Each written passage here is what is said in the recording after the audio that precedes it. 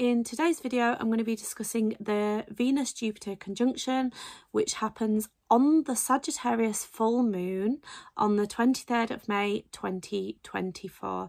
And this is for all 12 signs of the zodiac, but it's mainly about the Venus-Jupiter conjunction. Let's get right into it. So please go and watch my video on the full moon, May full moon in Sagittarius, which I've just done, because that will give you a really personalised, in-depth reading as to all the planets and your own personal forecast for this full moon. However, I really wanted to touch on what Jupiter-Venus conjunction represents at this time and what kind of energy we're dealing with. So Jupiter and Venus conjunct once every year, and this year they're in the sign of Taurus, and I love this energy. So Jupiter is the great benefic planet. It's a planet which brings good fortunes and prosperity. Yes, it can be a little bit extra at times in certain signs, but in the sign of Taurus, it is the Earth Mother. It is the great benefactor of our material experience on this planet. It brings joy and growth and abundance to all life. It is very earthed and grounded, and through that abundance, the roots and the shoots spring up from the foundations of the earth with Jupiter in this sign. So we can manifest our dreams into reality so quickly when Jupiter is in Taurus, and we can really create an abundance of money, of growth, of love, of sensory experience. And for those of us who are, experiencing difficulties in the world right now, there is a sense that there is hope to rebuild, and that's what we can all focus on. There is this sense of hope with Jupiter in this sign that we can heal the earth, and we can heal each other through practical means, through effective manifestation. So I really like Jupiter in Taurus, and it's been in Taurus this year and until I think it moves out of Taurus into Gemini just after this full moon, actually. So we are going to have this conjunction at 29 degrees Jupiter in the sign of Taurus and 28 degrees Venus in the sign of Taurus. So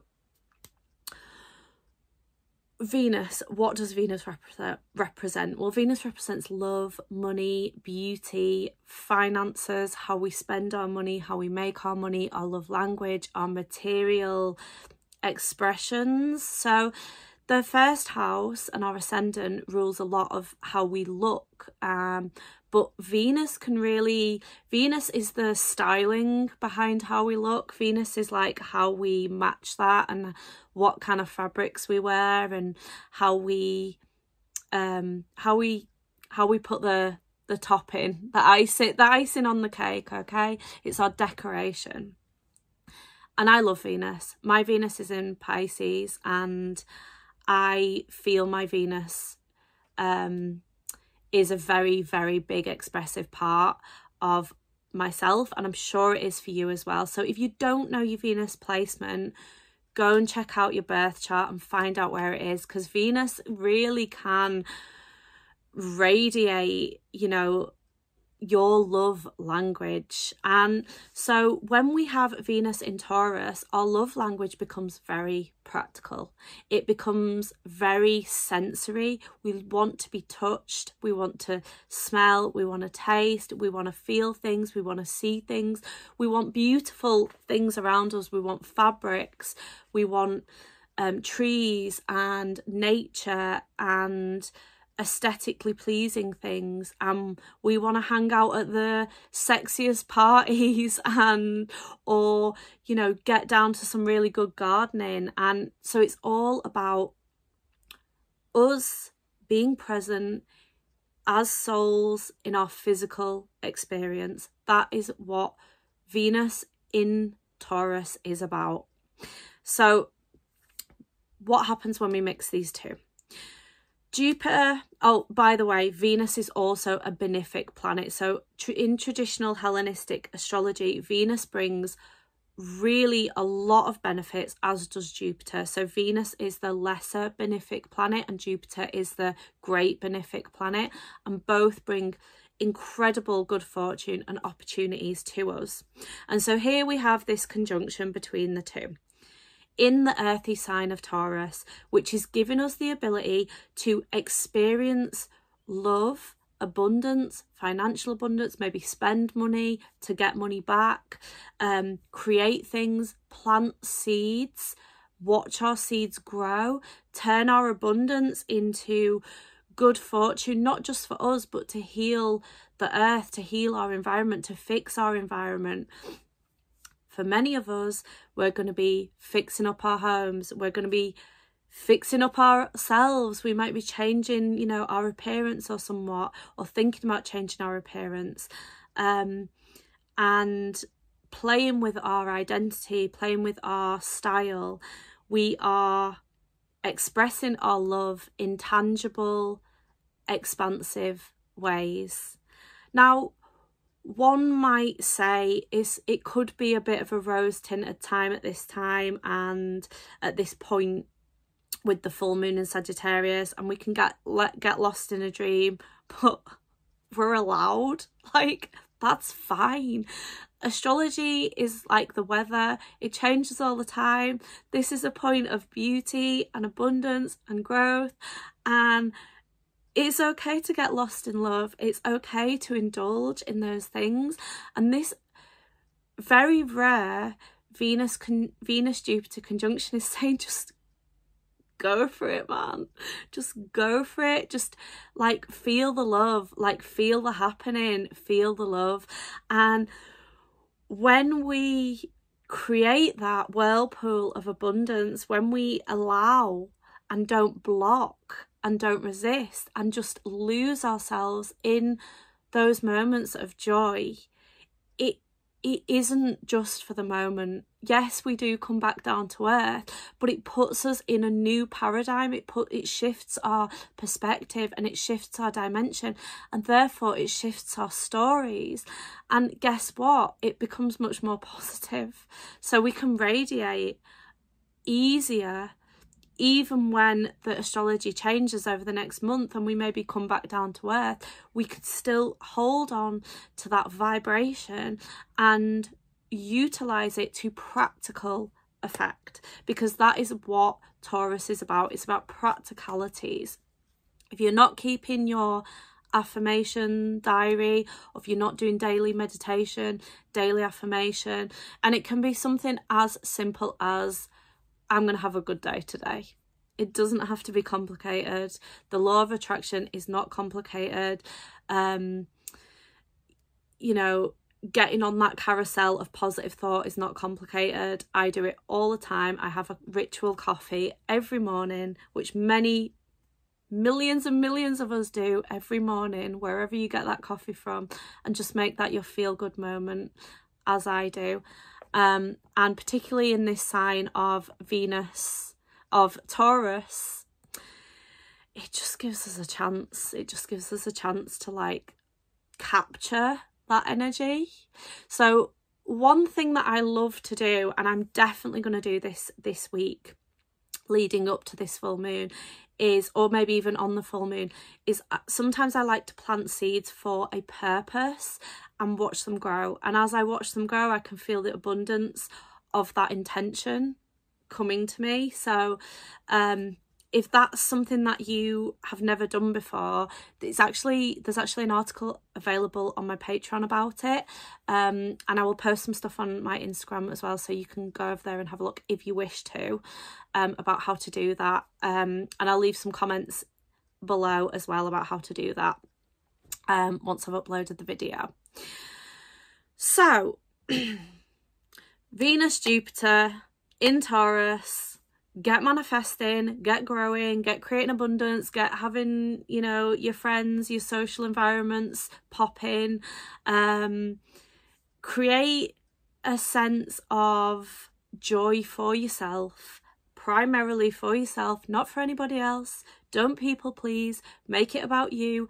People will come towards you, because Taurus is not a lonely sign. They like being alone, but I think there's going to be room for a lot of romance and a lot of togetherness during this Sagittarius moon.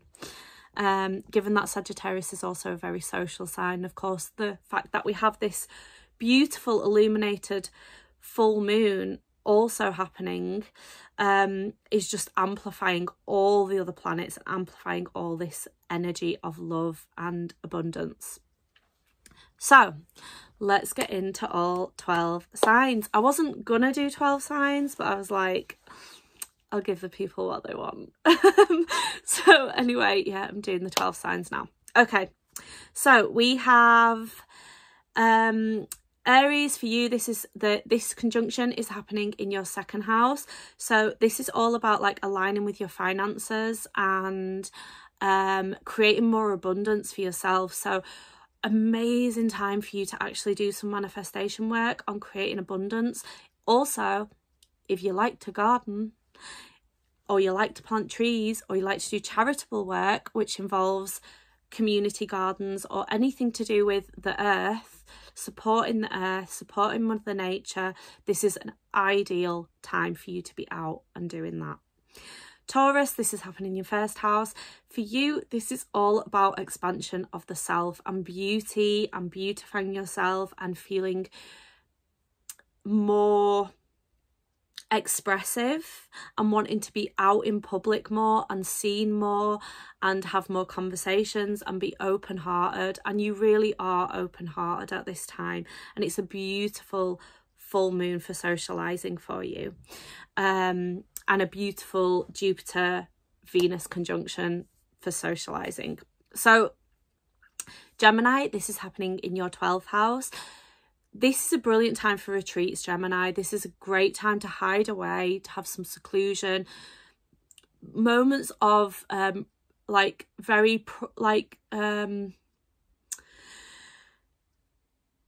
booking a hotel and going off and having a secret retreat with your partner.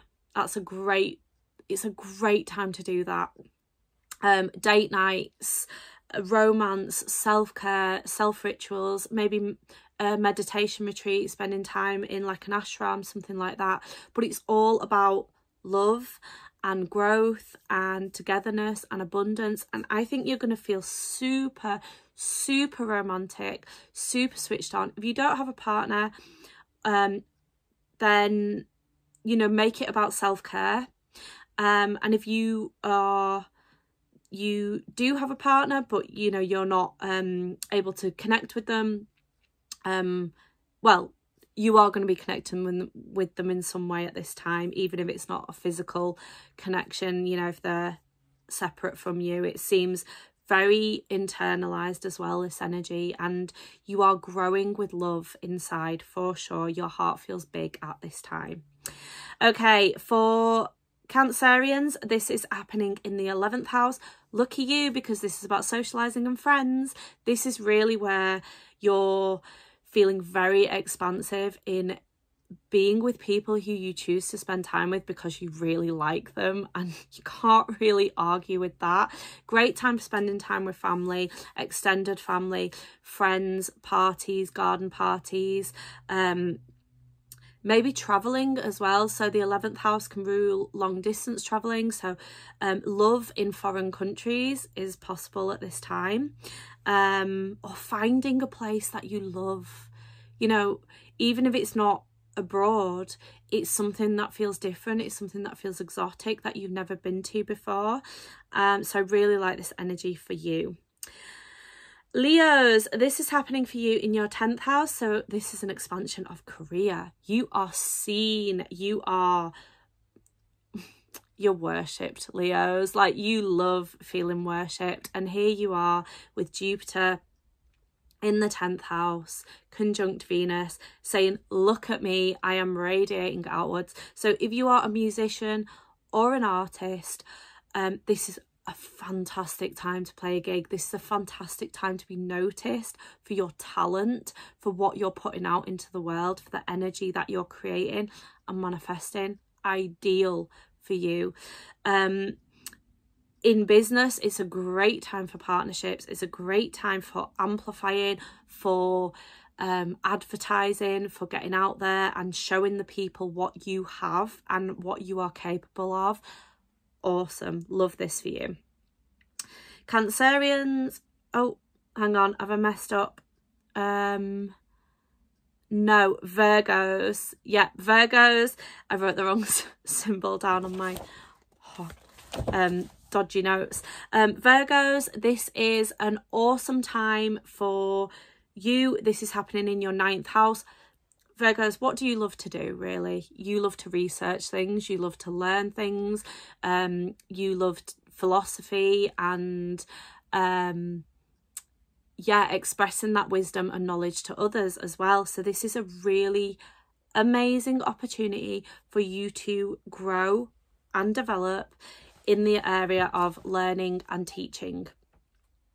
You could create some real abundance with your beliefs as well, and self-beliefs, and really feel like lit up about how you see yourself, what your love language is, how you express that love language, what you want to expand on, like the physical manifested material things that you want to expand on. Do not be surprised if you really want to indulge in purchasing something which makes you feel good and maybe you can grow from. So I'm imagining, I've got a Virgo moon, and I'm also imagining one of my friends who has a lot of Virgo placements, and she's a tarot reader as well, and I can imagine both of us wanting to indulge in maybe a new tarot deck or some like occult literature or something which brings us learning and education, but a lot of pleasure as well.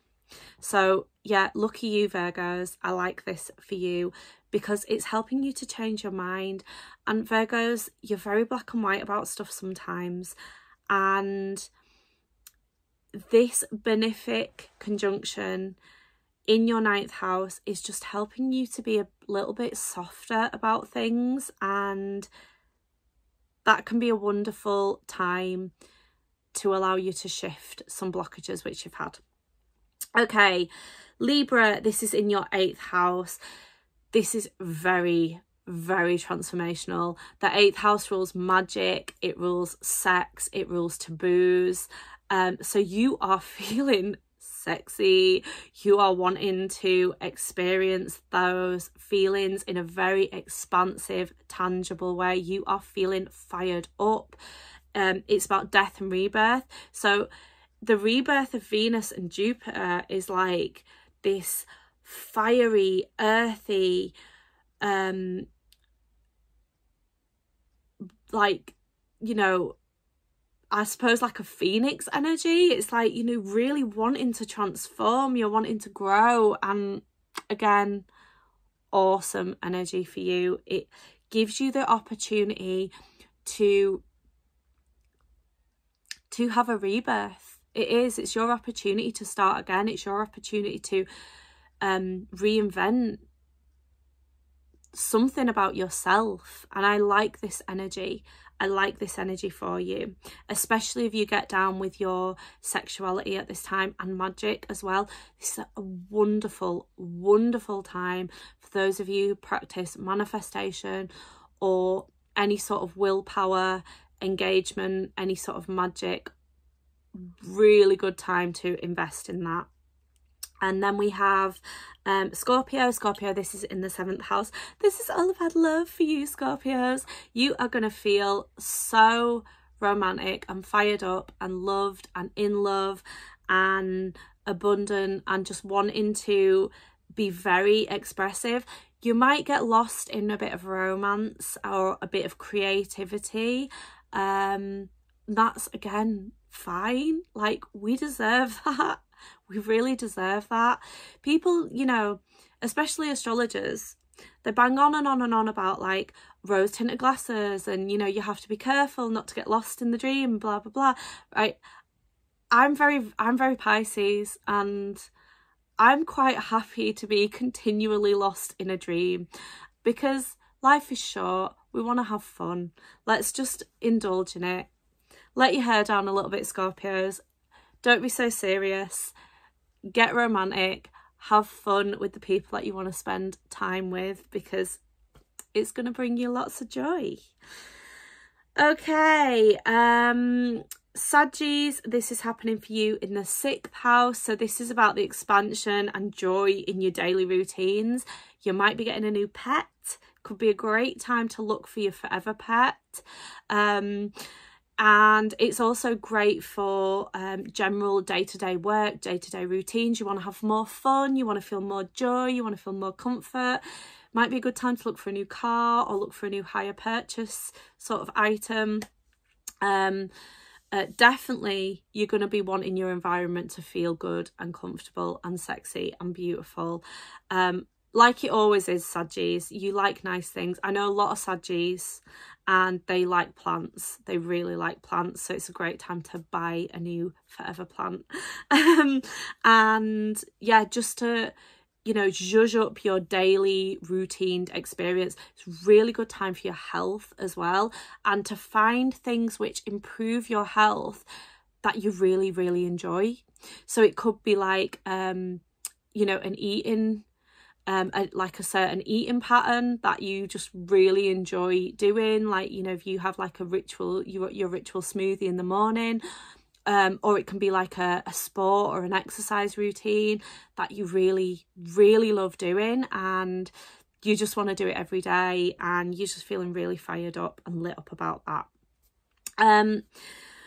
For Capricorns, this is in your 5th house. So this is like love affairs, romances, sports, fun, having you know, healthy competition, doing things with mates, socializing, and also having you as the center of that expression.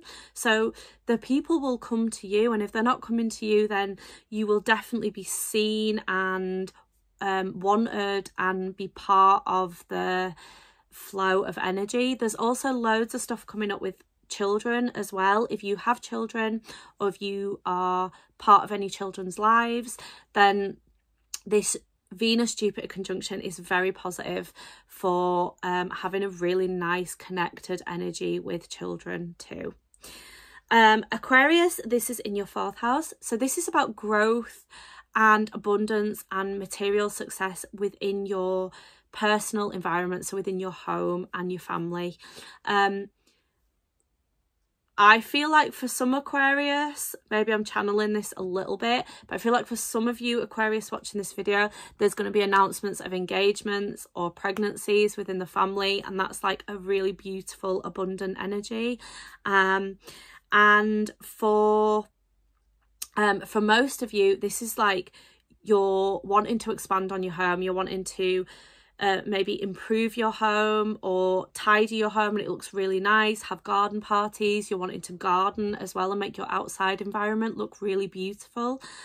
With it, you know, this conjunction being in Taurus for you, you know, it's all about creating that community, creating that environment to host your community, because that's what you love to do, Aquarians. You love to create community. Pisces, this is happening for you in your 3rd house. There is so much to the 3rd house. So this is all about your neighbours, the people who you see on a daily basis, tradespeople, your coffee shops, your local pubs, your local bars. So you are wanting to be out and about. You are going to be I nearly said coffee shop crusader.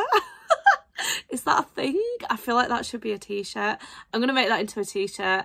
But you know, like coffee shop hopping, if you can maybe do a short break as well, or you want to go to a different city, that would be a brilliant time to do that.